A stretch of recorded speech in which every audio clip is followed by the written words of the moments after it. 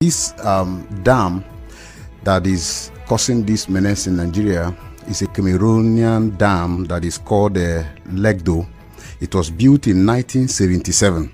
Okay, and there is an agreement they had with Nigeria when they were building this dam that Nigeria is also going to build a counterpart dam that is called Dancing Hausa Dam. Okay, this dam we are supposed to be 2.5 size of this Lado dam that Cameroon has built already. Yes, that Cameroon has built. Now, this dam that was supposed to be built by Nigerian government, we are supposed to be the one and cushioning effect dam of the one that Cameroon has.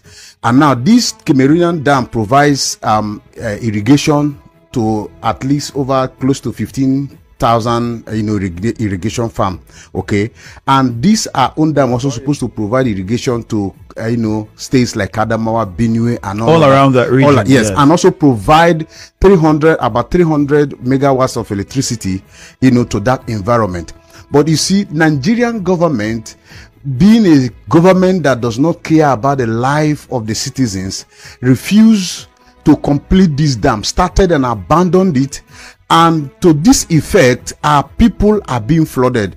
When Cameroon, and in 2013, Nigeria entered into another agreement with Cameroon that at least before you open this dam, because when there is an overflow, after it was opened in 2012, I think the first flood. Yes, in 2013 they had an agreement.